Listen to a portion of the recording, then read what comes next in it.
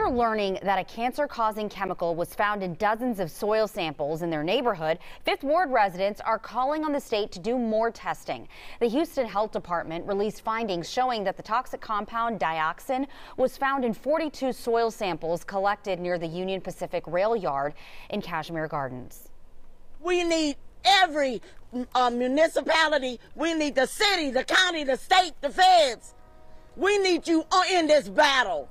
And we need you more than just a photo op or sound bites. The city of Houston and Harris County plan to sue Union Pacific. Well,